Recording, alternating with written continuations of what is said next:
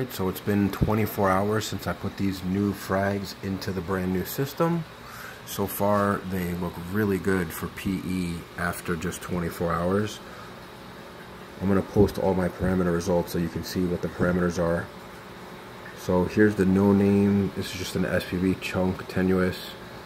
You can see the PE is really nice.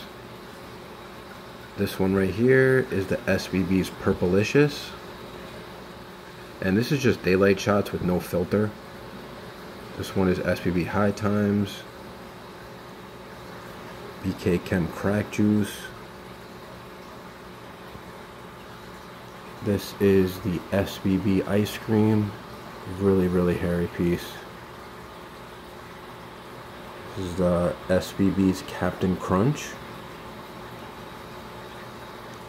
And this is the Chem Froot Loops.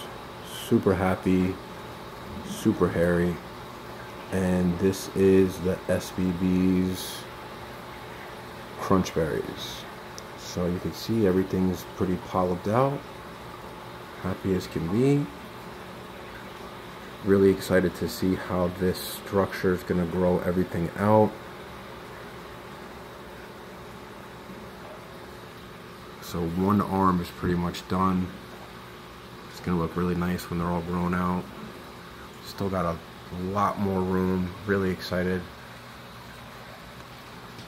I'll be back with some blue photos so we can see how they look under these new Radian G5s.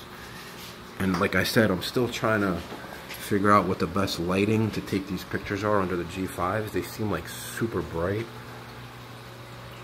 So I'm also curious to see how they like color up the coral compared to the G4s.